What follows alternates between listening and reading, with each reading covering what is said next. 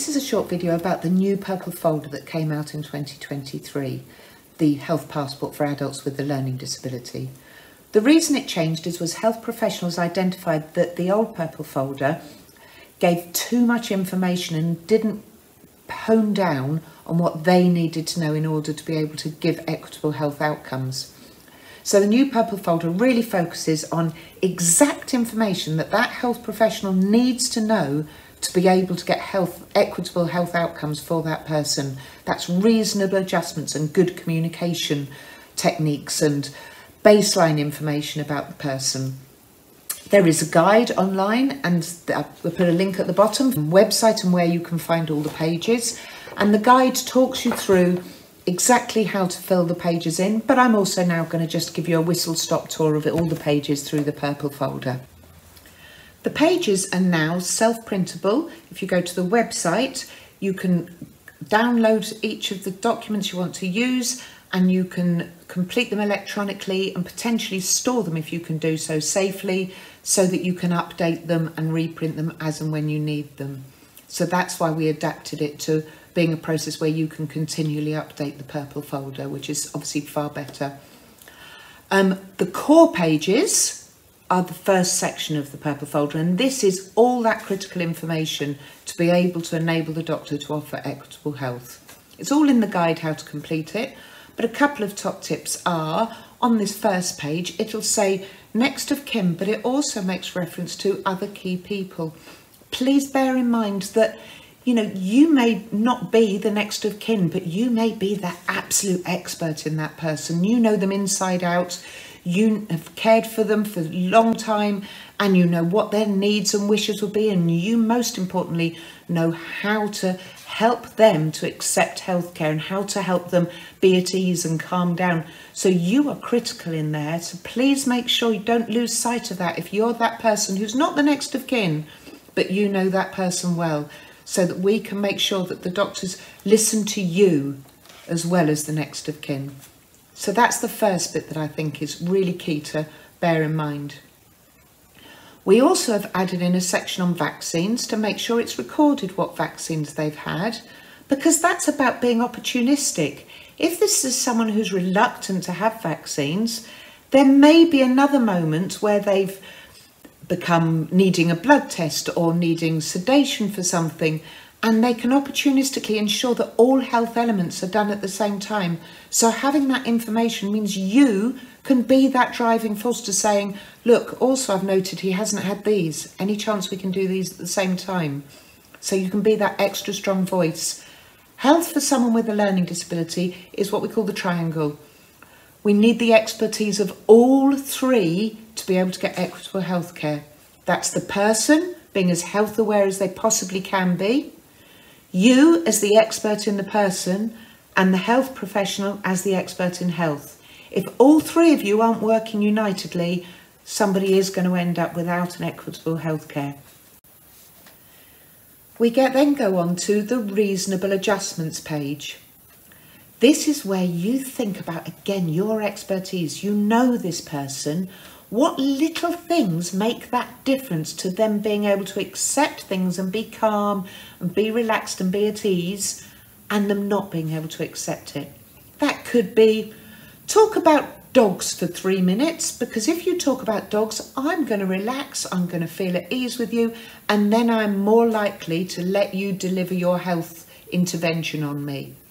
That's a brilliant example of where a doctor may not engage with you if you said, oh, can you talk about dogs? But if you've written it in this section, it says, under the Equality Act, the reasonable adjustment I need is for you to talk to me about dogs for 2 minutes to enable me to calm down and trust you to deliver the healthcare.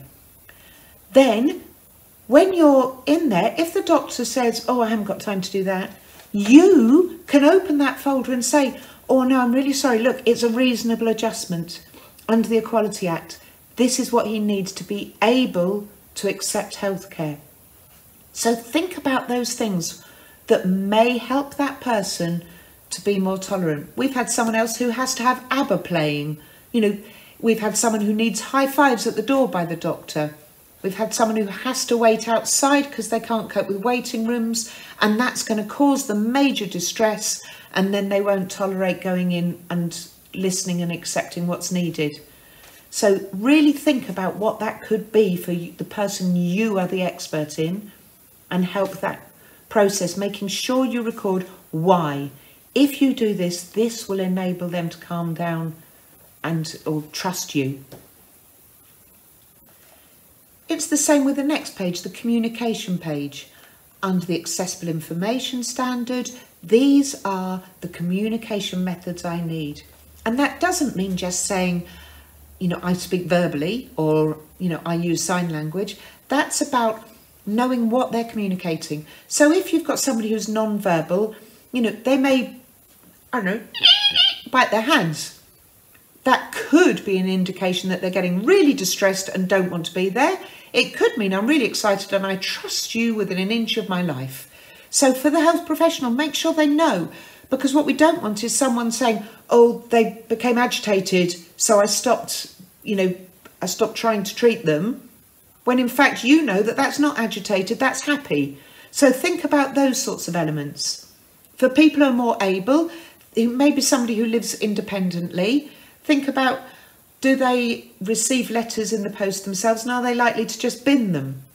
Could you work with them to say, look, because you bin letters, can we ask the doctor to always send 2 copies, and then I'll be able to remind you what's in the letter and we can work through it together? In which case, that should be in there and notified to the doctors. Under Accessible Information Standard, I need a duplicate sent to my sister, because if you don't, I will bin my letter and not attend. That's another example. So it's just thinking again, think outside the box. You are the experts in the person. What do they need? And if you're not being listened to, you open that folder. You say, oh, I'm really sorry, this is really important. Under Accessible Information Standard, this is what's needed for them to get equitable health outcomes. I won't go through all of the sections in the core, because hopefully this has given you a bit of a taste of what you're looking to try and deliver in there. One of the other parts is the baseline. It says, this is what I look like, act like and behave like when I'm well and when I'm unwell. And it's really important that you really consider what, again, your intelligence on that person, your knowledge, your expertise can state exactly what you know they look like when they're unwell. Because you could have someone going in really calm and the doctor's saying, oh, he looks fine. But you know that actually when he's that calm, that means he's probably feeling absolutely at death's door. So that's not an indication. Someone else could be leaping around. They say, well, he doesn't look ill. Well, actually, he's at the point that the rest of us will be curled up in bed, frozen and saying, I can't bear to get up. So do you see what I mean? It's that communication and how you know them and what that looks like. And also, again, there's a link to the Me on My Best Day. If you've got the option, or they have, to do a smartphone 15-second video just showing what the person's like on their best day, that can be shown to a doctor who maybe not listening, going, no, this is what they look like when they're well. This is what they look like when they're unwell. And the link we're going to put in is to a video that some of the Purple All-Stars have created to give you some examples of exactly what Me on My Best Day could look like as a video. Just making that little video could be the difference between someone getting the healthcare they need at the right time and not. So please really consider whether you can do that. There's a baseline measurement section. Some of these you may do, some you may not, but the more you can do, the better. Just once every 6 months, checking through that list of things, you know, and doing those baseline measurements, because if somebody's not able to communicate as effectively as the rest of us what they're feeling and what they're experiencing, some of those baseline measurements could really show, you know, how unwell they are. So if there's been a significant change in their weight, or in their blood pressure has changed, or, you know, so if you keep a record, that shows what their normal is, and then we can see if there's dramatic changes. So again, you can say to the doctor, no, look, this is their baseline. There's other pages in there too. There's elements about the annual health check and getting the doctor to record that the annual health check has been completed. and making sure you get that health check action plan out of that. There'll be another video around annual health checks and health check action plans and the Stay Healthy at Home checklist. So please watch that to make sure you're able to support the person you help to get a fully comprehensive annual health check each year as well. There's still what used to be the yellow pages, which is the health appointment record, and it's really important that that still gets completed. Just one line by the clinician to say what they saw them for. But now we're doing a lot more virtual. It is okay for you to put the one line on there and summarise that if needs be. But obviously, if we can get the health professional to, that's much better if it's a face-to-face appointment. That's because that shows in one place a whistle-stop summary of all the health interventions they've had, because there could be interlinking issues which won't be picked up if it's not just very whistle-stop put in one place. So that's why that's important. It is not the place for the health professional to write the full actions that are going to come out of it. If the person needs that recorded because they're independent or there's lots of actions going to happen, there are now self-printable blank pages which you can put in the folder as blanks, which are what are the actions after today's appointment pages. That page you can then say, could you summarise this on here, because they live semi-independently or independently and we're going to need to remind them each day what it was you said. So that's where you can summarise that, get the health professional to summarise that on that page. But again, you highlight why the person needs it, not why you need it as a carer, but why the person needs it. The person needs this written down by you so we can reinforce to them what it was you said. So that's when you use that page. There are other blank pages as well that you need to keep stored in there, ready for use when the moment arises.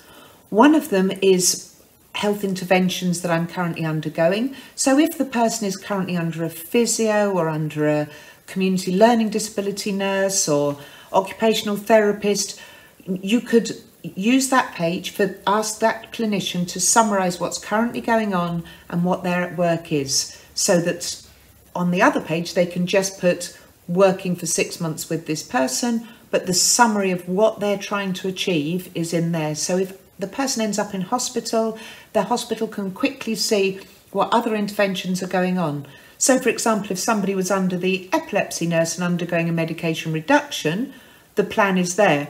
So if they end up in hospital, the hospital don't undo all the great work that's happened by whacking them back on the medication that they've come off, and they quickly link in with that clinician who is involved with them.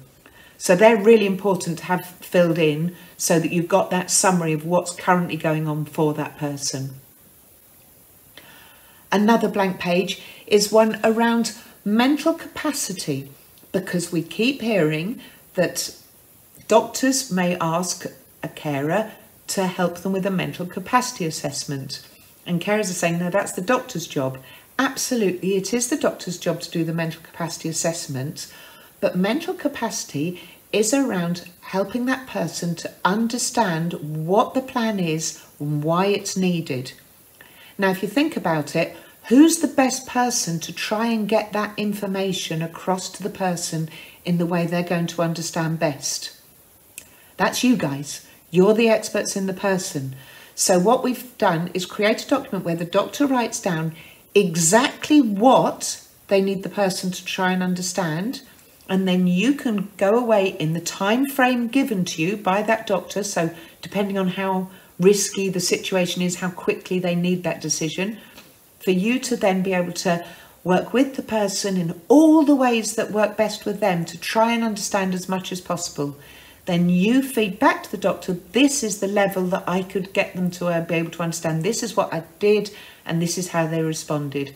And then the doctor reaches the decision whether they have the mental capacity to make an informed decision based on the person's understanding after you have done your work with them.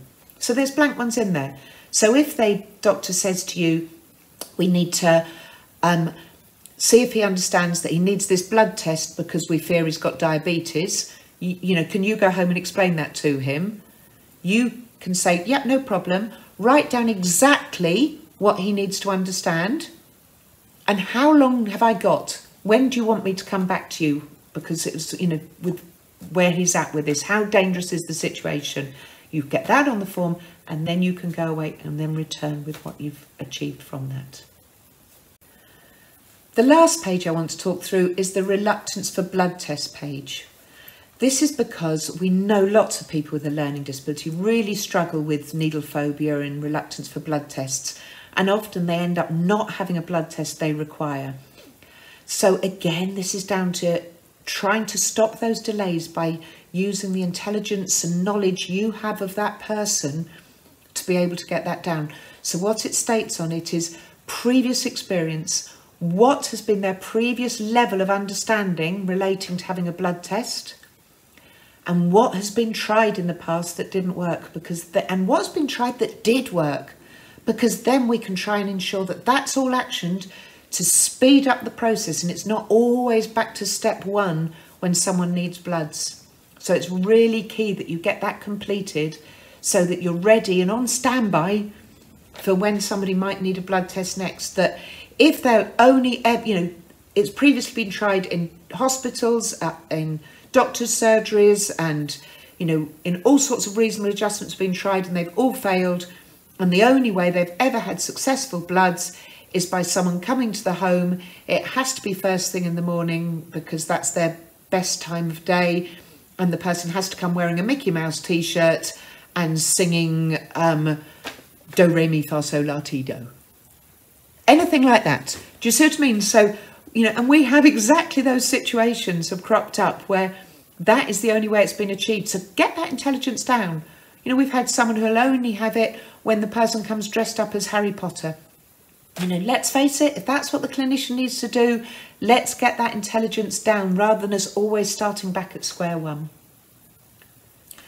So that's a brief summary. There's a guide that's on the website. There's also 2 completed folders, so you can sort of look at those and sort of think about the wording and sort of gain some insight from the 2 that have been completed on how maybe you can word the information for the person you support. There's our email address, so we're always happy to answer questions and to sort of support in that way with how you complete them.